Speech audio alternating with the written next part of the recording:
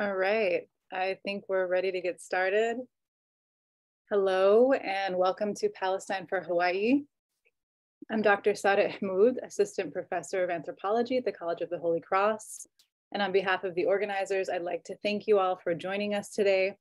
I'd also like to take a moment to thank our friends at Jadalia for hosting our webinar, and to a couple of folks who you won't hear from, but who have been instrumental in bringing us together behind the scenes. Professor Noura Erakat of Rutgers University and Dr. Ali Musleh of Columbia University.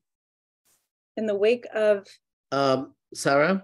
Yes, please. We just went live, so you might want to do a very quick recap. I mean, we went live halfway through just to make sure that we are catching everyone who just joined live. Of course. Okay. Thank you, Bassem. All right, let me just start from the top. Hello and welcome to Palestine for Hawaii. For everybody that's just joining us, I'm Dr. Sada Ahmoud, Assistant Professor of Anthropology at the College of the Holy Cross. And on behalf of the organizers, I'd like to thank you all for joining us today. I'd also like to take a moment to thank our friends at Jadalia for hosting our webinar, and to a couple of folks who you won't hear from, but who have been instrumental in bringing us together behind the scenes, Professor Noura Erakat of Rutgers University and Dr. Ali Musleh of Columbia University. In the wake of the recent wildfires in Maui, our teach-in today centers the histories and experiences of Kanaka Maoli communities with US settler colonialism in Hawaii, continued organizing for Hawaiian sovereignty, and practices of solidarity between Hawaii and Palestine. It is grounded in the recognition as Palestinians that Native Hawaiians' ongoing struggles for freedom from US military occupation and settler colonialism are interconnected with our own continued struggle for liberation from Israeli colonial violence. I was fortunate to be invited to visit Hawaii this past year as part of a Students and Faculty for Justice in Palestine Decolonial November visit. The visit, which was largely organized by one of our wonderful colleagues here, Professor Cynthia Franklin, which brought me to UH Manoa and to meet with scholars, artists, activists, and movement workers in the local community, opened my eyes and my heart as a Palestinian to Kanaka Maoli Native Hawaiian experiences with US settler colonialism and military occupation and their ongoing struggles for sovereignty.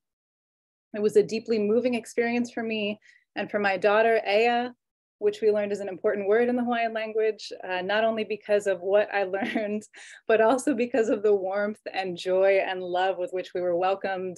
It felt like a homecoming. Friendships and community, sharing our stories with each other and uplifting each other's movements are, in Cynthia Franklin's words, the things that, quote, breathe life into struggles for human being and belonging to one another, to more than humans, and to water, stars, sky, aina. End quote. It is this urgency for uplifting each other's collective breath and continuing to build connections across our communities that brings us here today. When I returned from Palestine just a few weeks ago and began learning about the devastation in Maui, I felt the familiar pain and grief that I felt so often watching my own community struggle to rebuild after the multiple disasters wrought by colonialism in our own homeland. We in the Palestinian community decided to organize this teach-in as an expression of love and reciprocal solidarity with our Native Hawaiian family. We want you to know that we see you, we're with you, and we honor your ongoing efforts to rebuild your communities and your livelihoods, just as we stand with you in your ongoing struggle for land, life, and liberation. And on that note, I'd like to remind our audience that part of the purpose of this teach-in is also to raise funds for Hawaiian-led mutual aid projects. And we're lifting up two in particular that have been doing incredible work on the ground: Maui Medic Healers Hui, a grassroots community organization that provides grounded, culturally appropriate physical, mental, emotional, and spiritual support in times of distress and repair, and Pacific Birth Collective, a community-based network that is working to meet the specific needs of pregnant moms, children, and newborns with housing, medical care, and other needs. My colleagues will be dropping the links to both organizations here in the chat, and we would all appreciate you donating as generously as you can if you are able. And it's now my honor to introduce our first speaker, a friend and colleague who has been involved in the Palestine Solidarity Movement for many years, Professor J. Kehaulani Kawanui, who will be moderating our conversation. J. Kehaulani Kauanui is Professor of American Studies and Affiliate Faculty in Anthropology at Wesleyan University, where she teaches courses related to critical Indigenous studies, critical race studies, settler colonial studies, and anarchist studies. She is the author of Hawaiian Blood, Colonialism, and the Politics of Sovereignty and Indigeneity, Duke University Press, 2008, Paradoxes of Hawaiian Sovereignty, Land, Sex, and the Colonial Politics of State Nationalism, 2018, and Speaking of Indigenous Politics, Conversations with Activists, Scholars, and Tribal Leaders. She serves on the advisory board for the US Campaign for the Academic and Cultural Boycott of Israel. Thank you, Professor Kauanui.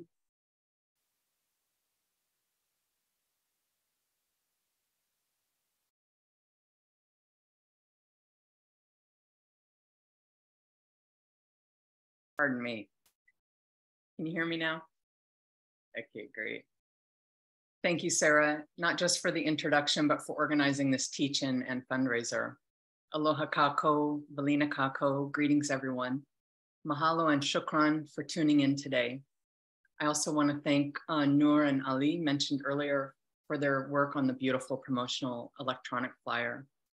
I've just put the speaking order into the chat box and want to let people who are attending know that we'll go to the top of the hour. And then after the program, we close that part of it, we will have a Q&A session for 20 more minutes. I'm going to introduce the speakers after I lay out some framing. And I also want to just repost the link to the Javalia page that also includes the bios in case you miss any details that you want to chase up later. It's now 1 month since the August 8th Maui wildfires began. Notably, just last night at 8:30 p.m. Eastern Standard Time, the New York Times issued a breaking news alert that the number of people missing from Maui dropped from 385 to 66. This comes as great relief to those who feared that up to 3,000 people might never be accounted for. But also, as of last night, the confirmed death toll remains at 115 individuals, all unnecessary deaths. As Naomi Klein and Kapua Ala Sproat have documented in their answering of the question, why was there no water to fight the fire on Maui? Big corporations, golf courses, and hotels have been taking water from Kanaka Maoli, that is Indigenous Hawaiians, and locals for years, following 19th century plantations that diverted water to the sugar and pineapple industries that hastened deforestation. And now those who have suffered immeasurably are also having to organize against new waves of water and land theft, and from more than one direction. On August 19th, Hawaii Governor Josh Green signed an emergency proclamation prohibiting the making of any unsolicited offer to purchase or otherwise acquire land in the areas hit by the fires. He did so with the stated goal, quote, to protect it for our local people so it's not stolen by people on the mainland, end quote.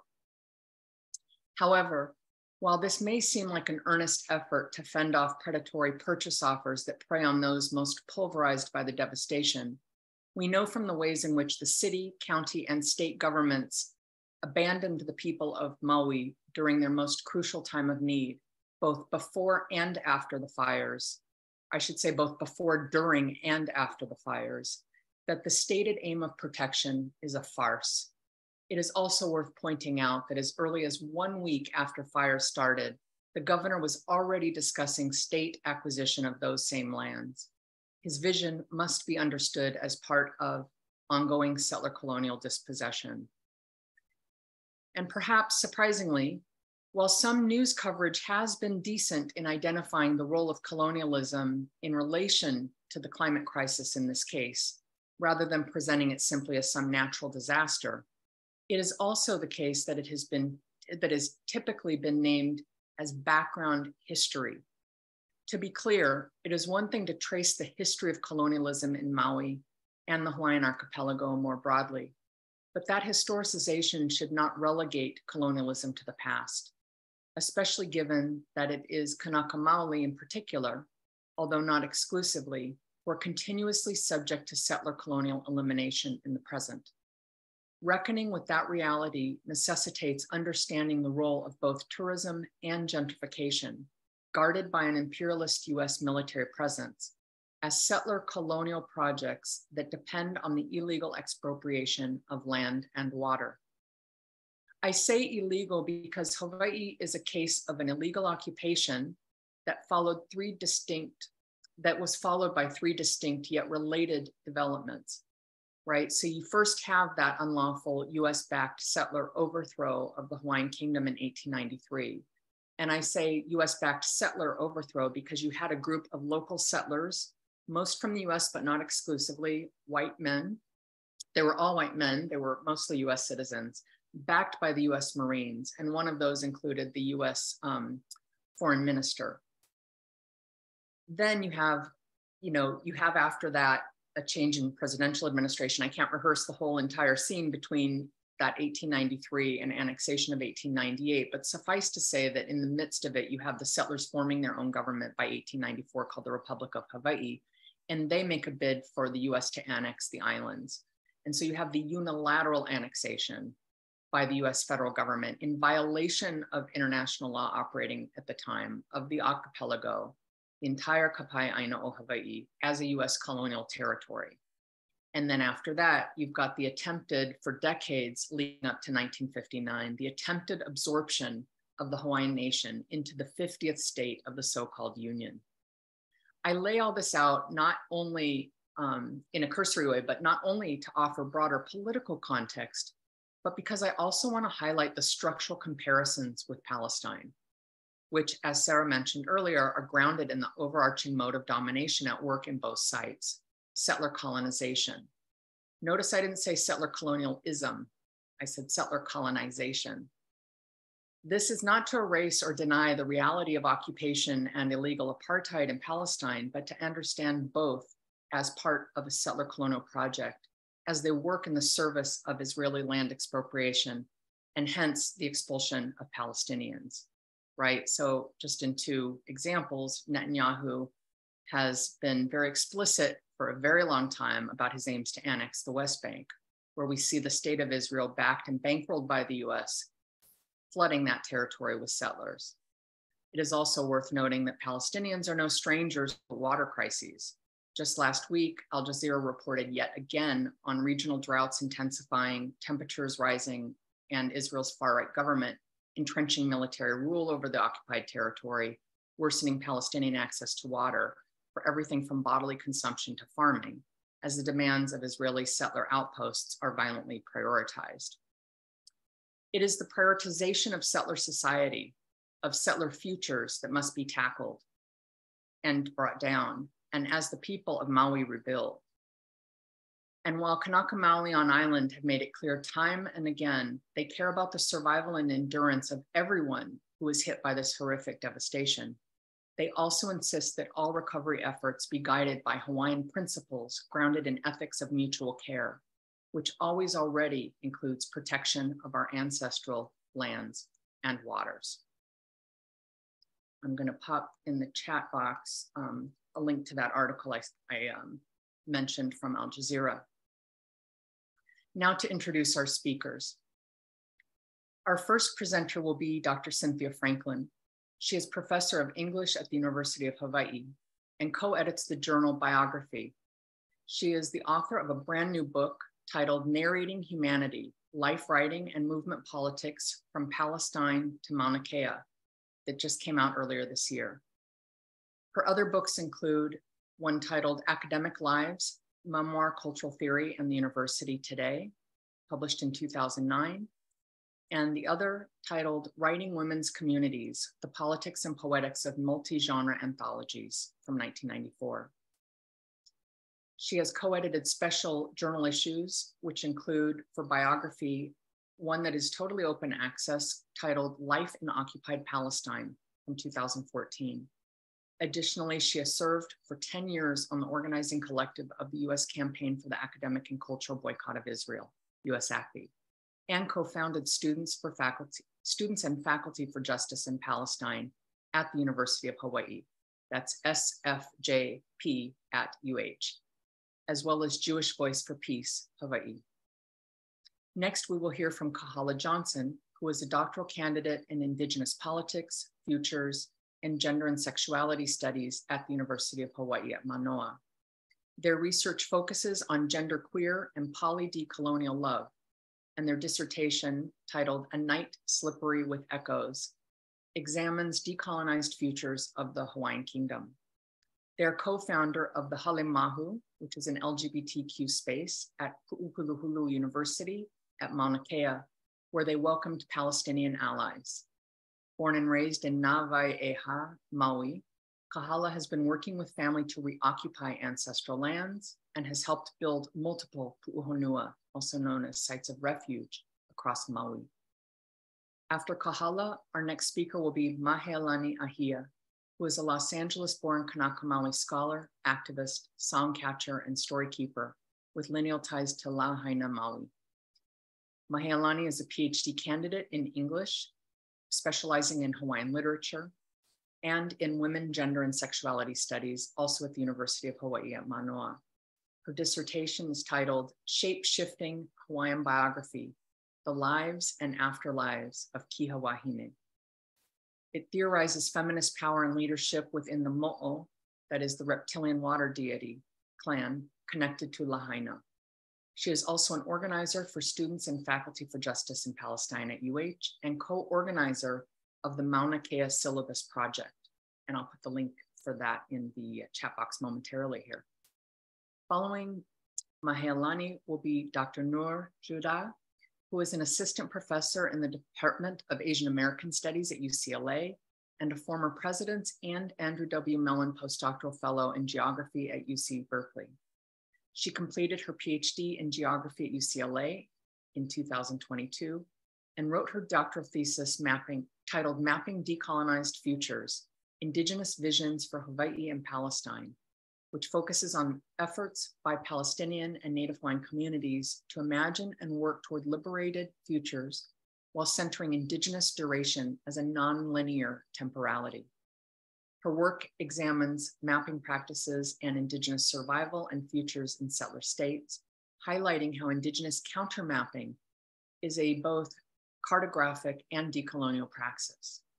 She also has an MA in Arab Studies from Georgetown University and wrote her master's thesis on the role and perception of exile politics within the Palestinian liberation struggle, in particular among politically active Palestinian youth living in the United States and occupied Palestine.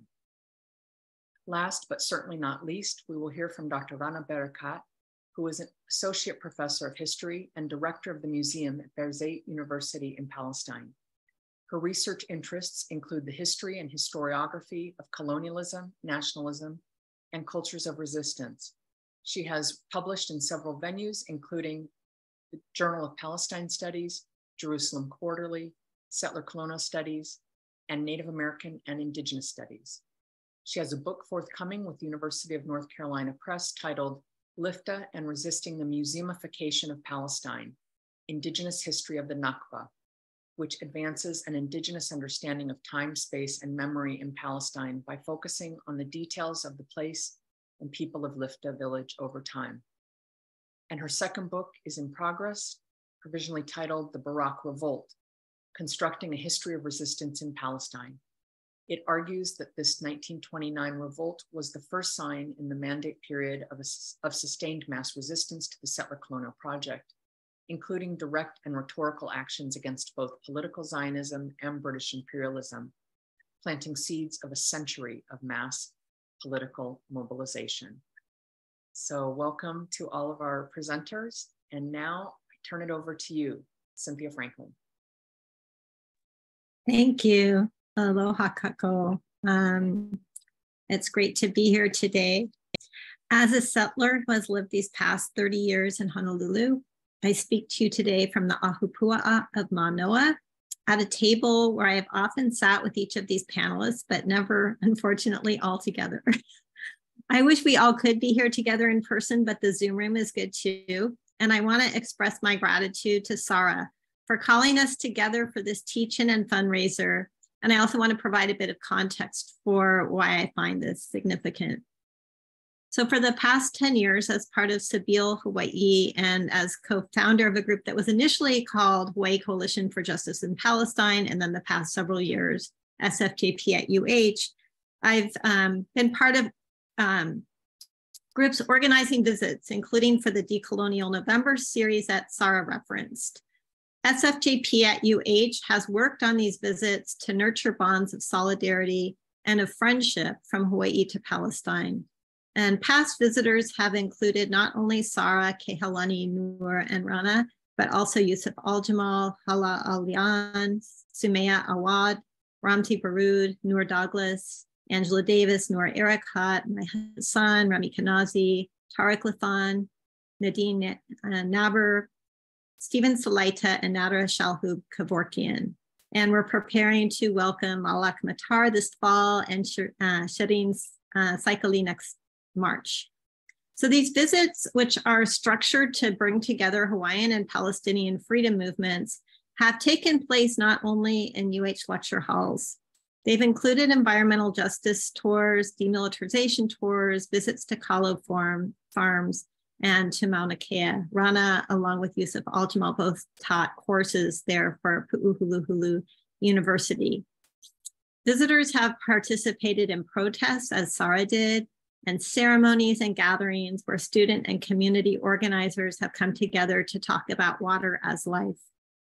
Each of these visits has added layers to previous ones, thickening bonds of care and commitment from Hawaii to Palestine.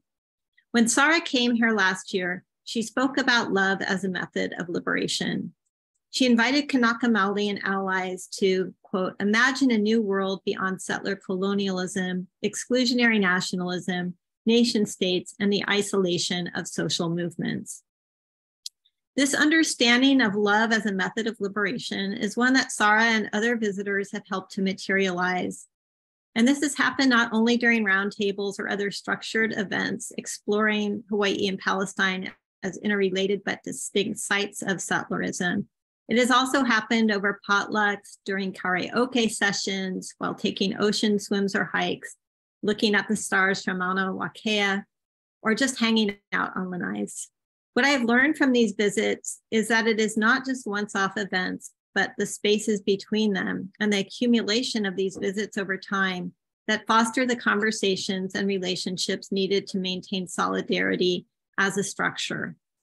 I've been struck by the way solidarity as a structure enables exchanges that take on a life bigger than the individuals who participate in them. When Sarah put out the call for this teach-in and fundraiser, she included not only those of us who spent time together during her visit, myself, Mahea, and Aldi Musla, who designed the beautiful graphics for this teach-in. She also reached out to those who have come to Hawaii in the years before she did. And this, for me, was a beautiful example of how solidarity gets built over time into a structure made strong by bonds of friendship. Events like today come out of as they strengthen that structure. And to see Palestine for Hawaii take shape in the immediate wake of the Maui wildfires, and also while violence continues to escalate throughout Palestine in ways that continue not to make the news, was very moving. Just as it has been moving to see Kanaka Maoli mobilize yet again in the face of disaster capitalism and the ongoing violence of settlerism to reclaim their aina and take care of one another and all their more than human relations. So too, to witness Palestine's solidarity for Hawaii teaches me yet again that love is indeed our method for liberation. Thank you.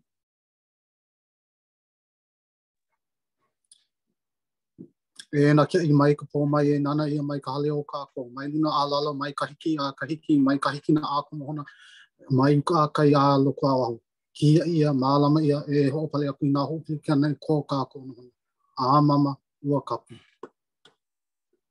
Aloha mai ka ko. My name is Kahala Johnson. I want to thank Noor, Sarah, Kehalani, Cynthia, Rana, and Mahelani for inviting me here and to be able to speak today. I'm a brown-skinned Hawaiian Filipino with short black hair, wearing a black and white kefia given to me by brother Ali Musla. I'm a protective haleakala who helped to grow Pu'uhonua or Pu'uhuluhulu, the refuge camp we raised on Mauna Kea during our fight to stop the 30-meter telescope in 2019.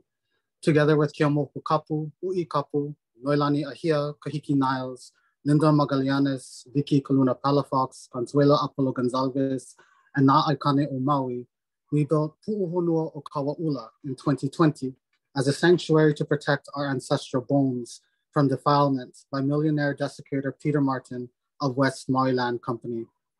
And in 2021, my family and I birthed Pu'uhonua o Kuhimana to protect members of our unsheltered community in the sand dunes in our area, where we bury our dead from an affordable housing invasion proposed by Debbie Kabibi, the CEO of Maui Economic Opportunity. I share this genealogy of refuge building to remind us that Kanaka are Pu'uhonua builders. Pu'u are raised grounds where the seeds of our survival are planted. Honua is the unflinching earth beneath us, the enduring Papahanao Moku, who outlasts all disaster. Pu'uhonua are sanctuaries grown in sheltered enclaves, hills, cliffs, shorelines, and mountains, places that are ritually consecrated to protect those within from peril. In the distant past, Kanaka Maoli, fleeing the violence of war, invasion, chiefly punishment or famine, could retreat to Pu'uhonua, where they could find safety. In Lahaina today, thousands of people seek refuge. The people hunger for the breadfruit of Mala, they thirst for the waters of Kihawahine, and they are growing Pu'uhonua at the burnt edges of US disaster capitalism. The United States is disaster incarnate, a war machine that kills Black, Indigenous, Hawaiian, and Palestinian peoples, the collective catastrophe ruining our lands, rivers, and seas. American occupation and colonization is the war waged against Hawaii and Hawaiians, just as Israeli occupation, colonization, and Zionist apartheid wage war against Palestine and Palestinians. The settler states is the shared crisis we face as Kanaka Maoli and Kanaka Palestina, who fight every day for the survival and liberation of our land and people. The fires of Lahaina have burned away the postcard image of Hawaii as a paradise for US settlers and soldiers, and in its place stands the people calling for the return of the land. Anything short of land back for Lahaina is a settler settlement. Land back is not FEMA funding. Land back is not Red Cross charity. Land back is not affordable housing that houseless Hawaiians will never be able to afford. Land back is decolonization. Land back is deoccupation. Land back is returning Lahaina to Kanaka and Kanaka to Lahaina on our terms. Land back is a promise to never settle for what the settler offers when you can take it from them instead. We are taking the land back. We are growing sanctuaries at Lahaina in the ashes of the occupier. Lahaina is a pu'uhonua, and a pu'uhonua is sovereignty now. Hawaiians like Keaumoku Kapu and Ui Kapu, Maiohana, are sanctuaries, and the return to ancestral lands in Kaua'ula, Lahaina years ago was a watershed moment for Maui. The Kapu family does not wait for sovereignty or liberation to arrive. They have been building pu'uhonua against the disaster of US colonization and occupation for decades. With the support of lawyer comrades Richard McCarthy, Lance Collins, and Bianca Asaki, Keaumoku has fought and won against Pioneer Mill Plantation and West Maui Land Company, who stole water and land to grow sugarcane and gated communities in Lahaina. Pioneer Mill was founded by James Campbell, who helped to overthrow Queen Liliuokalani of the Hawaiian Kingdom in 1893. And so this battle for land back and water back in Lahaina is a struggle in the courts and in the streets to obtain justice for Kanaka Maoli for over 250 years of oppression. In the early 2010s, Keaumoku and his family established Na'akane o Maui in a building that was used as a soup kitchen for the International Longshore and Warehouse Union, or ILWU, when they struck against Pioneer Mill. Located at the sacred site of Moku'ula, Na'akane has served as a political, spiritual, educational, archival, strategic, and martial center for the defense and edification of Hawaiians in Lahaina and Maui. When wildfires destroyed Lahaina homes in 2018, 2020, and 2021, Na'akane mobilized the community to provide shelter and mutual aid for survivors of this disaster. I myself remember seeing members of Na'akane on the front lines of the fires carrying buckets of water to slow the spread of the flames, placing their lives at great risk to protect the people. This is Pu'uhonua. A month ago, Naikani Culture Center was destroyed by wildfires, and we grieve this loss as we grieve for our dead, our missing, and all those traumatized at this time. We are grateful for the support that can be given today as an act of solidarity between Palestine and Hawaii. Despite the loss of Naikane, we know that a Pu'uhonua is not a structure or a building. Pu'uhonua is a people. Pu'uhonua is a place where we are liberated by our love for each other. A Pu'uhonua is aloha, and aloha is the union of intimacy and intifada. The Maui medics healers hui embody the practice of aloha as intimate uprising.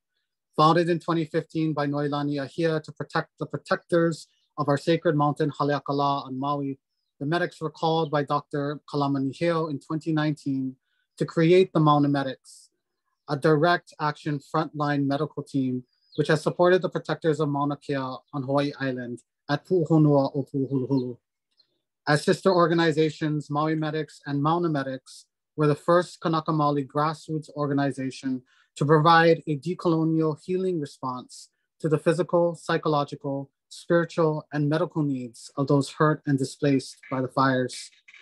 Born in the struggle for Hawaiian liberation, Maui Medics provides a sanctuary of aloha beyond the medical, industrial, and psychological industrial complex, a refuge which centers Kanaka Maoli and other marginalized people in their practice of primary care as resistance. Maui Medics and Mauna Medics are Pu'uhonua doulas who are performing the difficult work of birthing the future of aloha we desperately need now. For Pu'uhonua are our future, the future we flee to as we escape the abuse and abandonment of the settler state. While the fires of US imperialism continue to bombard and burn us, in the ruins of empire lies the promise of refuge. In the ruins of empire, we build sanctuary. When they scatter us like seeds, we grow sanctuary. Where we wander homeless and houseless, we find sanctuary. My loko, my waho, we seek sanctuary. And sheltered in the we of our gathering now, we are sanctuary. E nakia I mai ko mai e nana ia mai ka hale o kako, mai luna alalo mai kahiki a kahiki, mai kahiki na a kumuhana mai yuka kai mai loko a waho. Kia I ia, maalama ia, e pale aku I nā ho'opilikana in ko kako nohona. A mama ua noa.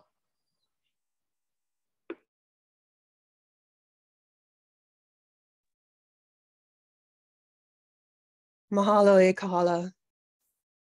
Aloha mai kako o Mahealani Ahia ko uinoa, hau'ole au me ka mahalo I ke la. Hi, my name is Mahea, and I'm really grateful and happy to be here with you today. As a diasporic Kanaka Weevi, or person of the bones, I was born in Los Angeles on the Tongva lands and raised near the seaside of the Ahashiman lands in Orange County. About 15 years ago, I had a recurring dream in which I could chant and speak in Hawaiian.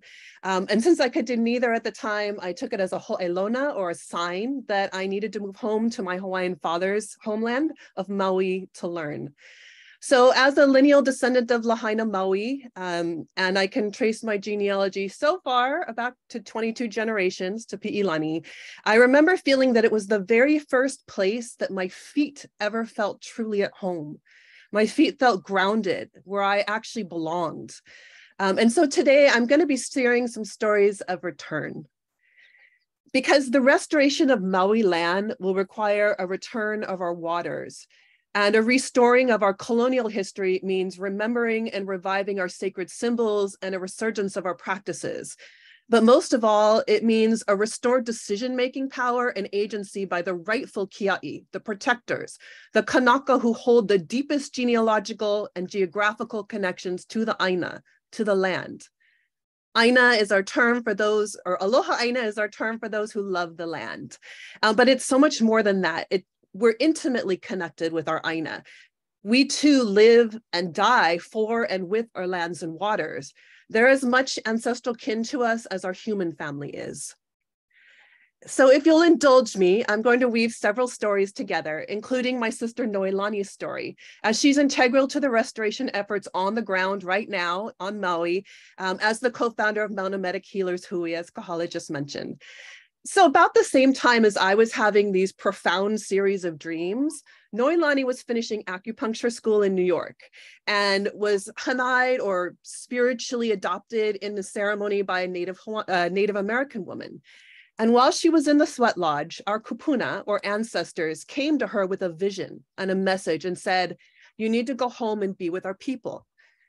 So she opened the way by moving to Maui and opened up a community acupuncture clinic, which served our community at very low cost, sometimes free care for our Kanaka and kupuna.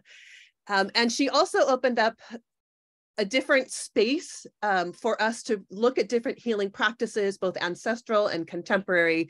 And I soon followed her to Maui. And living in Lahaina together, we rebuilt the pilina, or the relations, to our aina. So pilina is that foundational word. Pili is to stick, to cling.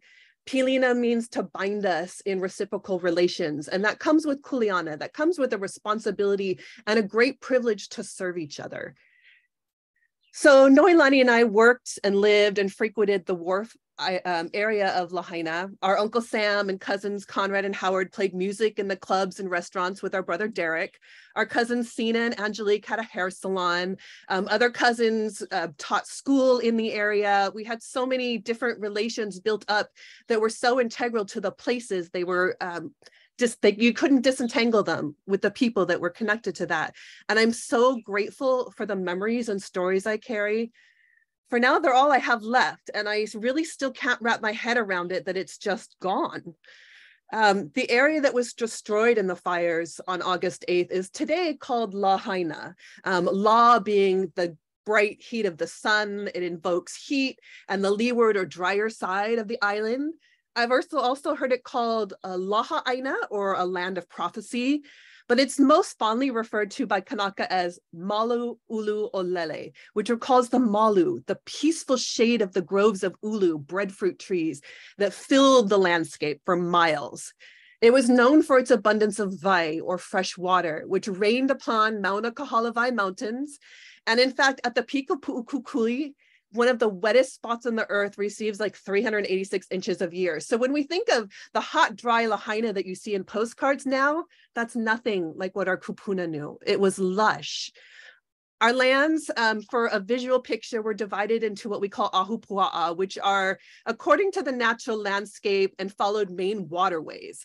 So you can imagine a slice of pie from the mountain peak down to the ocean, and every part of that region was cultivated, from upland forest trees for building canoes and houses, down extensive lo'i kalo, which are terraces of kalo, the taro fruit, which was our staple. And I also wanted to, at this point, mahalo Ali, who designed our flyer pairing our kalo leaf, our staple food, with your handa leaf, which is known to be stubborn and rugged and, persevering despite everything. And so as we made our way down with the waters, we would hit the seaside to these mass local i'a, which are fish ponds. And archaeologists estimate now that the main one in Lahaina, Moku'ula, which you've heard of now a couple times, it was at least 17 miles wide. So we're talking about tons and tons of fresh water flowing from the mountain to the sea. And if you drive there today, that's not what we see. Colonialism has robbed us of our water. So why am I talking and taking so much time telling you about our vai, our water? Because ola ikavai, water is life. It's our most precious source and resource. And in fact, the Hawaiian word for wealth is vai, vai reduplicated. The symbol for vai and the protectors of vai, the kia'i, are called mo'o. Akua mo'o are reptilian water deities, and they can take the forms of giant lizards. They also take the form of the o'opu, or goby fish, that kind of swim upstream, up the currents, and up the steepest waterfalls by these piko they have on their bellies that connect them to the earth as they climb. And these are all symbols of our strength and resilience and attunement to the water cycle. These fish also live in the kalo patches, in the lo'i kalo, and they build a reciprocal relationship. So here we have an entire natural economy, a natural reciprocal bond with our aina and with each other. One of the most famous akua mo'o is Kihawahine, and I've been very fortunate to be able to study her. She's an ancestress to me. During the 16th century, in the Pi'ilani era of Maui, of Lahaina, she was a chief.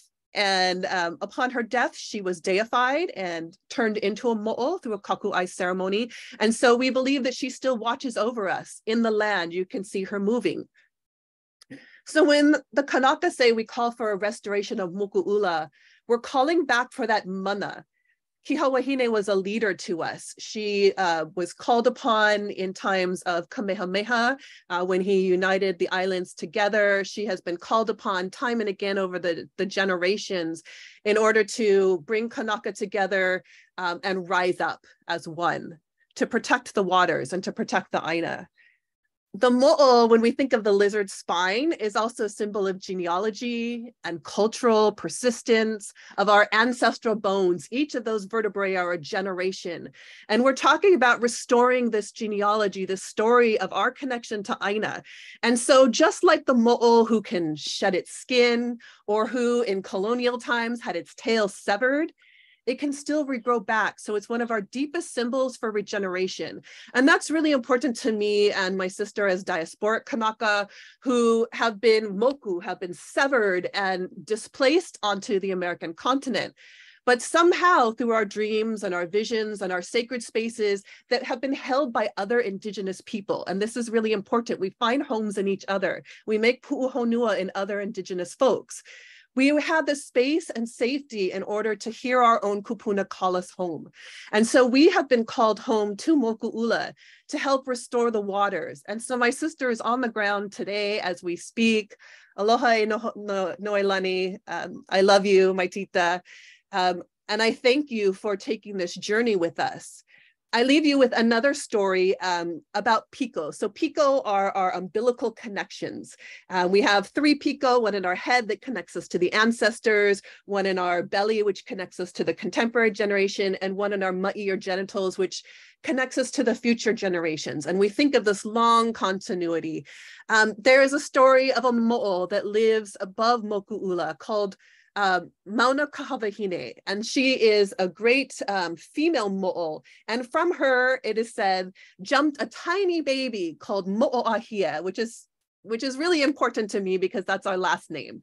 We're descended from this Mo'oahia who is said to, with its umbilical cord still connected, jumped and leaped all the way down through Tahiti and down into Rapa Nui. So it connects us throughout the Pacific, but somehow it was called back by its mama and it found its way, bounded back into the landscape. And you can now see the baby kind of hiding and peeking its head out, looking over Moku'ula. And so we also call out the names of Mauna Kawahine and Mo'oahia to restore our mana to that space. It is a piko to us, and piko are the center. There are our world center, the peaks of mountains, everything that is centering those most harmed. We apply these kinds of principles of piko in our collective care work. Unfortunately, I see our stories have been colonized in the land itself. So when other folks say they want to restore Lahaina, they're talking about restoring the banyan tree, which the banyan tree was a beautiful tree that is actually not a Kanaka tree. It was planted originally in the 1800s by one of the missionaries, and it has become a symbol for those visiting to sit under the malu of that. But Kanaka ourselves have a funny meme going around on social media saying, not malu of the tree, but malu ulu olele. So we need to restore our own symbols, not those of the colonizers. When folks think of restoring Lahaina, they think of the sugarcane train.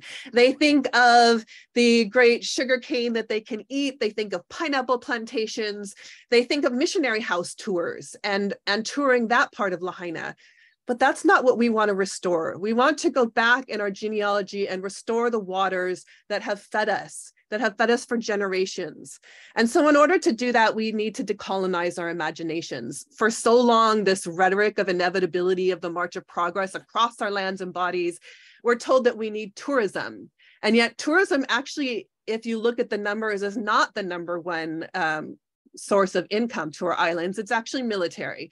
So they do tell us we need the military, and yet the military is constantly poisoning us. There are leaks of the telescope on top of our sacred mountain, Haleakala. We know on Oahu that, you know, the tankers from Red Hill are leaking. We're told that we need police. And unfortunately, they put our own Kanaka on the front line to stand against us when we're protecting our own lands. When those Kupuna and Wahine stood in Lahaina to protect the iwi that we are being desecrated, they sent our own Kanaka police to stand against us. So they do this on purpose. We're told that there aren't enough funds to build hospitals on the west side, and yet at the same time, they're currently in the permitting process to build an entirely new town in Honolulu and in Oluwalu, which are just north and south of Lahaina. So they don't have money for care, but they have money for more industry to bring in other folks for quote unquote affordable housing. Unfortunately, all of these stories of a return of Lahaina do not rest with us. And so, as Kahala mentioned, we had a vision of what could be. And I turn now to the time when we were on Mauna Kea. And I remember sitting outside and Rana telling a story, a beautiful story about hope, and reminding us not to always center the colonizer's stories, but to really envision our own stories. And I remember sitting in the poetry workshop with Sarah and dreaming with Ali about what we could build. And I was able to write another poem in your course and another letter. And so all of these movements of solidarity help us dream bigger. I remember being on the Mauna with Noor, and she was telling us about in geography how they were designing landscapes where there would be a place for those who would want to return from the diaspora to stay for extended periods of time. So now when Kahala and I envision our own pu'uhonua for our ohana, we tell each other, make sure we have a space dedicated to those who want to return, because maybe they can't return now for a long time, but they can come for a while. They can experience it. They can reconnect with our aina. During COVID on Maui, we saw mutual aid as a main source. And we noticed that there were less cars. That meant more coral growing. We noticed that there was less sunscreen in the water, which meant more sea life came back. So we know after Mauna Kea and the Pu'uhonua what is possible, and we will no longer settle for anything less than that. And so I want to leave us with just a few images of your olive tree and our ulu tree, our kala leaf and your olive leaf. And I know that these are only symbols, and as Tuck and Yang tell us, decolonization is not a metaphor, and yet still our stories are what we carry in our body. They are what we share with each other, and that's what nourishes us as much as our food does to help us grow in solidarity and keep each other alive. This idea of life and regeneration and rebirth is one of the reasons I call to support the Pacific Birth Collective, because they're serving the most vulnerable of us. They're serving the wahine and the keiki, the women and the children who are our next generations. And it's so essential that they get this kind of care, especially in a time of turmoil, because we're still here. Our bones are still in the sand. Our births and our deaths will keep us connected to this aina. And so I think again of our visions and our dreams and our piko, and how my sister and I have been called home, and how we think of rights of return of the Palestinians to your home, and our right of diasporic to come home. Because why should those who own condos and houses from afar, who it's their third or fourth house, be allowed to rebuild when our own diasporic Kanaka do not yet have a place to come to? So I leave us with these images in a chant that Kahala and I worked on together, and I shared some of it in a presentation to American Studies Association, a piece that I co-wrote with my very dear mentor and friend, Cindy Franklin. And it is about Palestine or Palestina and solidarity with Hawaii. And it talks about the ulu and the oliva tree. It talks about what was up will come down, as in some of our prophecy chants. It talks about the Hawaku, the crescent moon, and it refers to Hina, our own moon, which is considered the mother of Maui. So I leave you with this oli.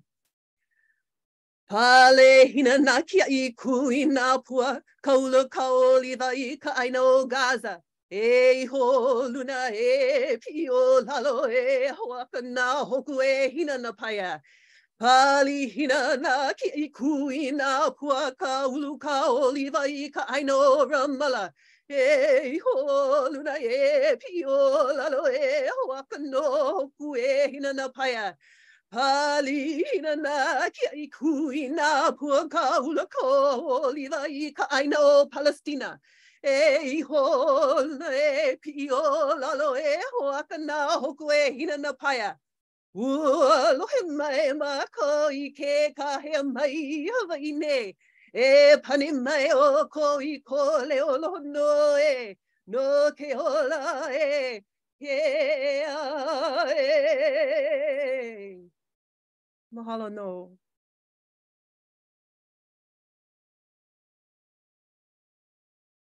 Well, I have no idea how any of us are supposed to follow that. Thank you so much, Maya. Thanks to everyone who's spoken already, and Sarana will speak in a minute, and to Sara for getting us together, and as everyone said, Ali for his design, and Noura for her work as well. I think after such wonderful talks, it's hard to know what to share. And certainly Keolani and Mehea and Kahala have given us so much to think about, particularly in regards to the specifics of Maui and Hawaiian history.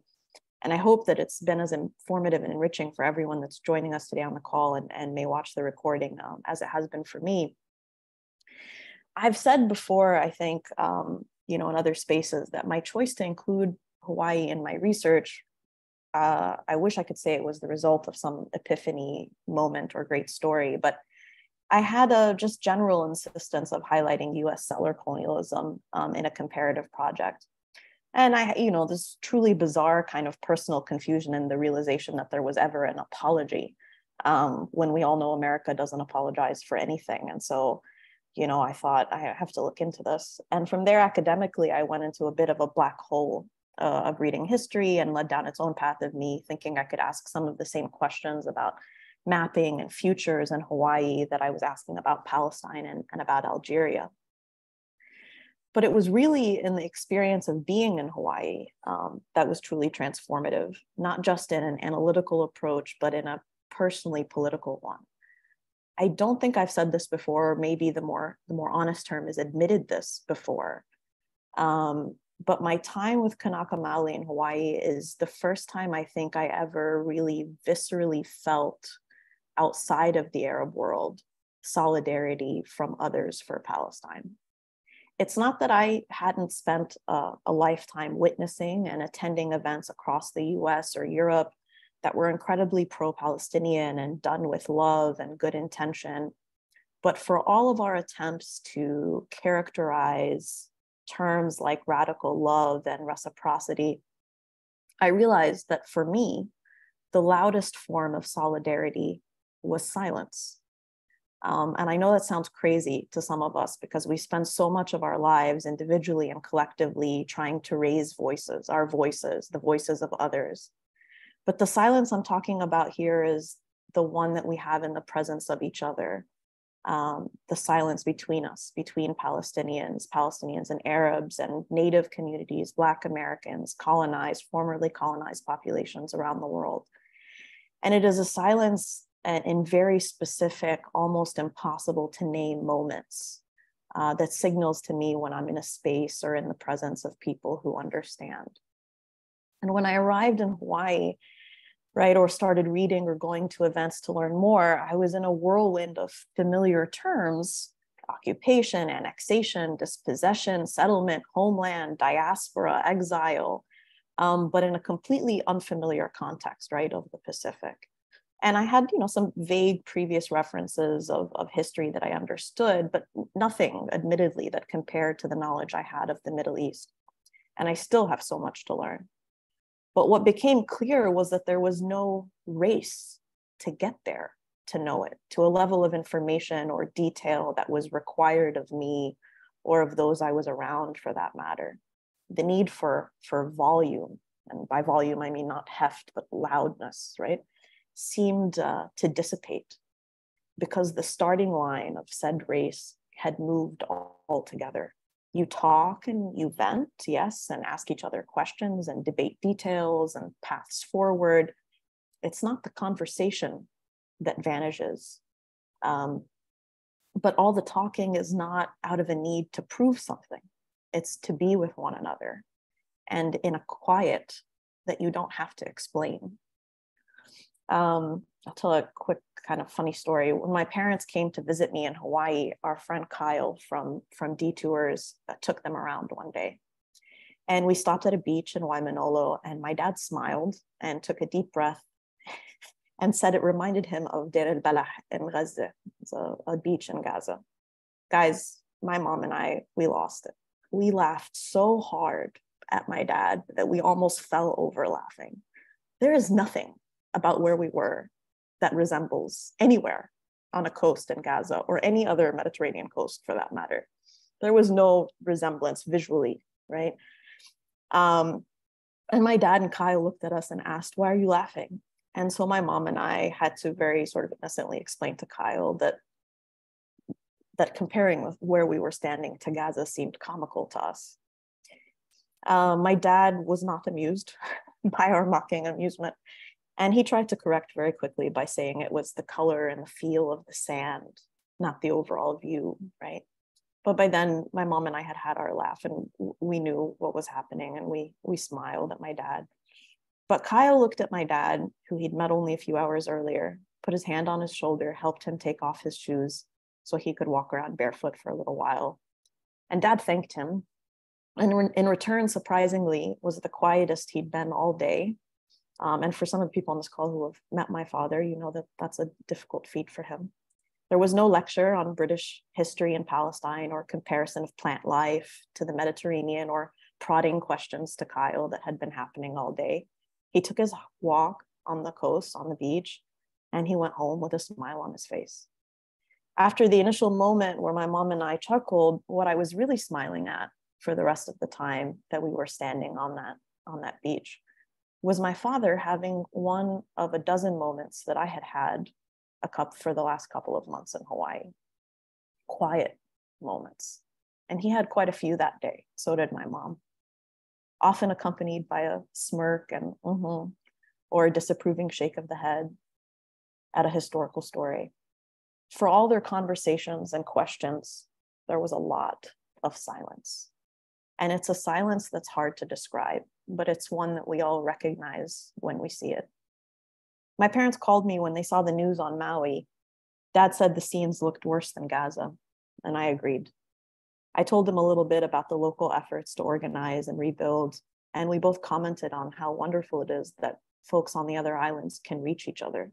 What a blessing it is that they can be there. I was reminded of an effort in 2014, one that I'm still amazed Palestinians pulled off actually, where folks in the West Bank organized truckfuls of aid to Gaza that actually made it across the border. It wasn't and isn't unusual for the community to show up for each other, but it was a rare occurrence of the occupation not crushing the attempt. As Keolani and Mahea and Kahala laid out for us, what happened and is happening in Maui now is about more than a heartbreaking natural disaster. It is a direct result of ongoing colonization, dispossession, and occupation. And as Kahala insightfully named it, it's the first time I'd heard someone say it this way, collective catastrophe. It's one part of a global Nakba. As I've watched so much local work go into recovery of Maui, I want to encourage folks today to also understand that any donations that they give are a loud, silent way to support not just a community in a moment of crisis, but one in common and joint struggle. Living through a moment of sumud, steadfastness, as we say, in a long history of surviving and rebuilding. We are communities, both communities and many others for that matter, that feel our pasts, presence, and future all at once.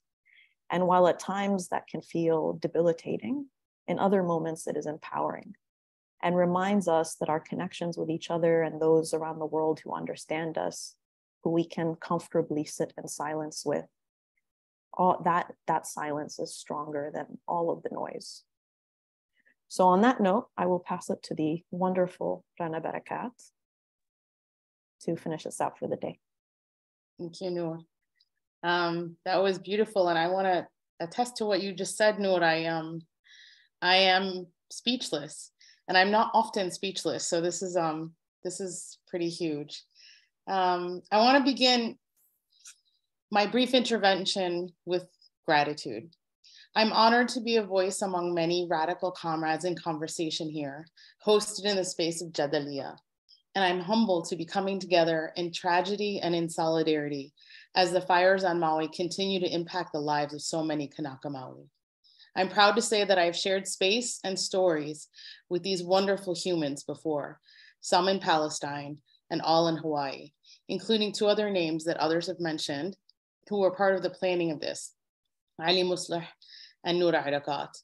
As Cindy mentioned, I had the honor of visiting Hawaii in 2019, an experience that was generously organized by her, and I had the astounding joy of sharing space with every voice on this panel tonight, space and story. I want to remind everyone here of the resource page, which is put into the link of the docs, and it's going to be up on the Jadaliya site. It was put together by folks here, as well as our collective support for mutual aid. We're coming here to support mutual care. I am and will remain in a state of speechlessness when Mahia just described how she herself cannot believe that it is now gone. There's nothing to say after that. I do not know how to speak after that, other than to help us all come together and feel in the most intimate spaces and places of ourselves that we have inherited from those that came before us, our ancestors. We remain to restore, and to my sweet friends, return. I must confess that I've long struggled with the concept of solidarity, but I want to share this evening. It's really late here, so it is late evening. I'm coming to you from Ramallah in Palestine. I feel this space of being together as a gathering, as Amal Bshara describes it. And tonight, to borrow from what Cindy mentioned earlier, we have done these gatherings over time. And over time, we've created in these gatherings layers. And I think perhaps Cindy has helped me understand that solidarity is built as a structure. I understand in our ongoing relationship of shared stories that I want to listen. I need to listen. We need to listen. Listening is how we mobilize. And as Noor just beautifully described, listening also is part of the powerful silence. Our lives are shared and our futures are shared. As mentioned in the announcement to this event, Kanaka Maoli have taught us that these wildfires in Maui are not natural, but they are settler colonial disasters with roots in the exploitation of native lands, waters, and other natural resources. Palestinians and Native Hawaiians have quite different histories, but we do share a great deal, as well as including the violence of settler colonialism. As Stephen Salaita says, we contest the same colonial apparatus. This huge historical apparatus functions differently in different geographies, but it is a real and material monster that is driven by the fuel of our elimination. But as Kahala so profoundly shared with us tonight, we also share something else, a genealogy of resistance. We share resistance, and together we settle for nothing short of land back and return. Palestine is both a site for settler colonial violence and military occupation. Aspects of European capitalist control and the violent imposition of European imagination onto Palestine through what I suppose can be described as the Holy Land predated settler violence. In the late 19th century, European settlers, driven by the ideology of Zionism, began claiming land in Palestine. This was later codified in the British Mandate after their armies militarily occupied the Levant. By late 1947 and the start of the Nakba War, Zionist military and paramilitary forces began consistently attacking and forcing Palestinians out of their homes and our homeland. In that war, we were meant to lose a homeland. More than 500 villages, towns, and cities were destroyed, and nearly 750,000 Palestinians were forcibly driven from their homes. It did not end though, for the Nakba is ongoing, as is the violence of settler colonialism. As the late Palestinian poet Mahmoud Darwish described, he described the Nakba as, quote, an extended present that promises to continue into the future, the ongoing Nakba. The fires burned in Maui come from unadulterated greed and power. It seemed like an indescribable tragedy, but we all know too well that it was not a natural tragedy, certainly not a natural disaster. This is made by men, made by greed, made by power, and made by and through dispossession. Those of us who endure the violence of imperialism know all too well how water has not only been turned into a commodity, but a rare one. Water is life, and is so clear to everyone. Stealing water is stealing life. Through a vicious timeline of colonial capitalism, we are being deprived of the very means of life. As I was preparing for today, I took a break and I walked down my block to buy enough of that commodity, water, to get me through the end of the week. According to a joint press release in the March of 2023 from the Palestinian Central Bureau of Statistics and the Palestinian Water Authority, the Israeli state controls over 85% of Palestinian water in the occupied territories. Control means that we don't see much of it. I anticipated the sounds on the roof of our buildings this evening. The water should be coming soon. The same sound my young mother was taught to anticipate in Jerusalem. I find my ears becoming accustomed to this sound in Ramallah, but I heard other sounds that I'd also share with those that came before me. I heard children playing a game. I heard the sounds of winds coming forth to cool off a hot summer night. And I heard the sounds of resistance, because resistance is ongoing. As Kahala so eloquently stated, Aloha Aina is intifada. Land back is water back. And as Mahia described, we return to where our feet belong. Thank you. Thank you all for your outstanding, beautiful, powerful, and compelling presentations. Wow. Okay, so we would like to have some time, 20 minutes for question and answer. We understand if people need to log off. This is being recorded and can be retrieved subsequently through the Jadalia YouTube channel, where it's being live streamed right now. And if you could type your question into the group chat, that would be great. If you're not in a position to type it and can somehow signal to me or one of our other presenters, I can help facilitate that part of it as well.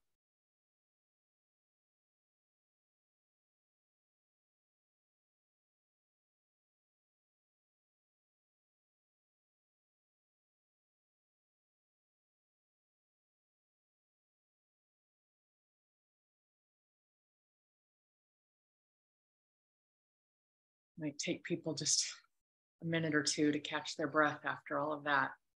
Really, there's so much there. I do have a question. I don't want to preempt anybody from the audience, though. I can put this out, and if somebody else chimes in, we can kind of keep this one looming in the mix. Mahealani, you mentioned explicitly mutual aid. And one of the things that I think about when I think about decolonization, which I heard in all of these presentations, and also Kahala, you really underscored that using that term.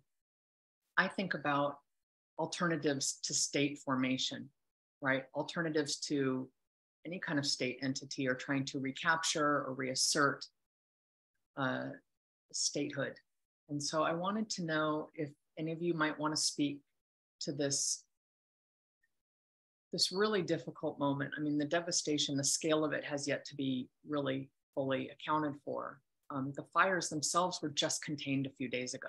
They've been ongoing for almost an entire month.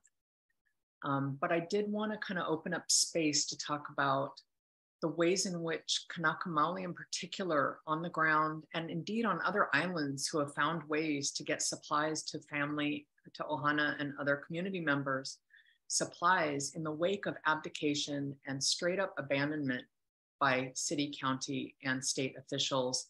And then we just saw sort of the pittance offered by FEMA, the federal agency, to boot. around alternatives to any kind of governmental solution here in thinking about decolonization and a Kanaka Maoli centered restoration of Lahaina and Maui and indeed Kapai'aina o Hawaii, in thinking about anti-statist and anti-capitalist modes of rebuilding for a future that I think necessarily have to be part of what we might call, or anyone calls, decolonization.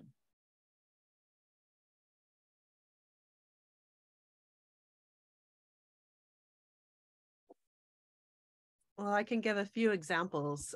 So we have a history of mobilizing that has a long genealogy, but in my own memory, I can think of some of our kupuna in the community, like Auntie Nani Rogers, Punani Rogers, talking about during Iniki, the hurricanes of Iniki in the late 90s. No help came. There was no water, no electricity, no sewage for months. And I remember her telling me, and she said, you know, baby, you don't have to worry because this is how we know that we can come together and we'll take care of each other. It was always us who took care of us. And so when we had the experience on Mauna Kea, we also saw it was always us who takes care of each other. We built a strong enough infrastructure with Mauna medics that when the fires came out, there's a funny meme going around that says there was a Kanaka Costco on every corner before FEMA even arrived. And that was really true because Kahala and I were on those signals. Immediately, the kahea, the call went out and every single island found drop spots. And when the cars couldn't get through because they were being prevented by the National Guard and the police force, our local fishermen took their boats and they drove and picked up things on one island and dropped them off in Kahana on the other, on Maui. So our hunters on Molokai went and collected a whole bunch of deer and brought over meat. So everyone, basically, whatever they had to give, they collected, and we found all kinds of spaces to bring it together. And we have, so the farmers, the local farmers who used to have lots of food going to the hotels now have an extra abundance of food that they can't sell, right? Because the hotels a lot of them are closed down. So they put out calls and everyone was encouraged to go buy your food. They made CSA boxes to deliver to different sites. So we really do have an infrastructure built up that we can rely on.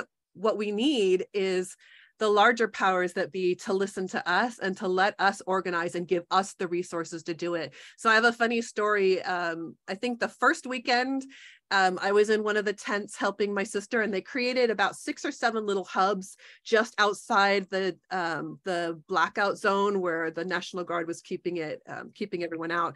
And in my hub at one point, one of the Red Cross came up to me and started asking for some medicines and supplies. And one of the nurses turned around and looked at him and said, "Aren't you the resource folks? You know, aren't you supposed to have everything?" And yet here they were coming to us and we're like, we're Kanaka who collected our own medicines and supplies for each other. And now you want to take ours and give it under the guise of Red Cross. That's just one of the many, many stories of sort of a bloopers reel of the ridiculousness of the state-sanctioned aid that's supposedly coming to us. It's always been and it always will be us that take care of each other. Yeah, those are excellent. I remember when that happened with the Red Cross, we were all pretty shocked. I guess to respond to the question about mutual aid, I think right now we're witnessing a moment, and by moment I mean like a decade of Kanaka learning how to be Lahui again. Lahui means nation, but it also is a reference, anything that kind of clusters together. So like when plants, like breadfruit, when breadfruit clusters together, that's a Lahui. We're learning to be Lahui again, to be Kanaka again, together as one. But we're also learning to be Kaya Ulu. Kaya Ulu means those who grow. That root word ulu is the breadfruit, and it's the word for growth. And for particularly for Lahaina, it is one of their signifiers of being from Lahaina, as Mahia mentioned, Maluulu Olele, yeah? The breadfruit trees of breadfruit groves of Lahaina. And I think that's where our mutual aid really comes from, these ancestral trees planted by our chiefs and people from not too long ago when the water was still there. I think we're regrowing that. The working class labor unions, particularly the women and mahus on the ground who have been organizing like from day one. Just this immediate response on signal on our communication. And much of this has been, again, in the decade leading up to this with Mauna Kea, Haleakala, and other movements for Pu'uhonua building in Lahaina. That has set these structures, Kanaka structures that are not just in opposition to settler structures or the occupier structures, but actually exceed it because it digs deep down into the soil of our past and stretches out like a tree into our future and creates shade for us now.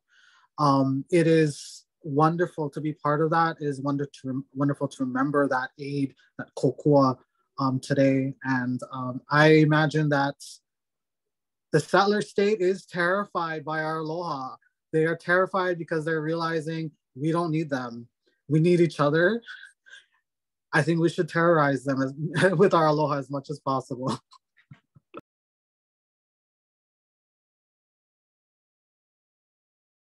Thank you both so much. Any other responses to the anarchist question?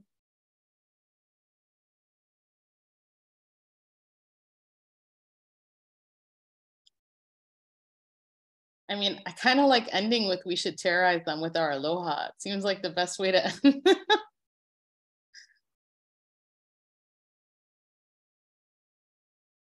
It works across geographies too. It's good. I like it. I mean, I think so much of what we're seeing and what has been described in Maui now, we've seen also, right? This is not the first time we see it in Hawaii, but it's also not something that's new to the Palestinian context either. We've seen it for 16 plus years with the siege in Gaza, 50 plus years of occupation, 70 plus years, et cetera, since dispossession. In the refugee camps across the Arab world, through diaspora, through exile, is similar to Hawaii, like whether Kanaka are on the islands or whether they're in California, or the connection there is so strong, and that mutual aid has managed to transverse boundaries that have been set by our colonizers for decades. And we continue to find ways to be there for each other, which I think is incredible, and just goes to show that, you know, it ain't over till it's over. Hear, hear. If I could just add one thing, I think what we need to be constantly aware of in the kind of historical trajectory that Noor just described is that from 1929, I would argue in Palestine, but certainly from the 1930s, the settler state recognized or started to learn what they were afraid of, and they worked deliberately, and they have over 3 generations working deliberately to understand that what our organizations sort of look like and attack those structures.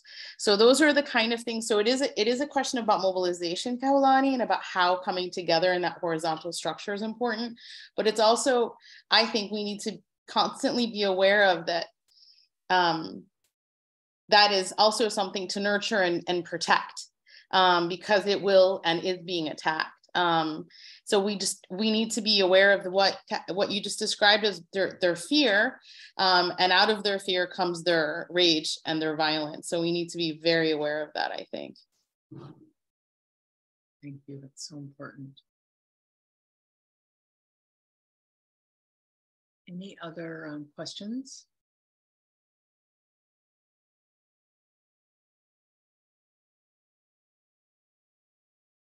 We can end on that note. We don't, unless anybody from the audience wants to put a question in the chat box. I think this question of nurturing and protecting is super important and gives it a lot of food for thought. Okay, thank you again, everyone who presented, for your outstanding contributions to this teach-in, and to those of you who attended and to Sarah and all of the organizers. And hopefully people can pass those links along in terms of the fundraising piece. If you can spread the word, these are entities that we talked about as a group that we want to uplift. And thank you again so much for attending. And here's to the future of Maui and to our respective struggles for decolonization and restoration and regeneration. Mahalo nui loa. Aloha kako. Ahuiho. Thank you all so much. So much love for y'all. Thank you. Good night. Thanks, everybody. Mahalo nui.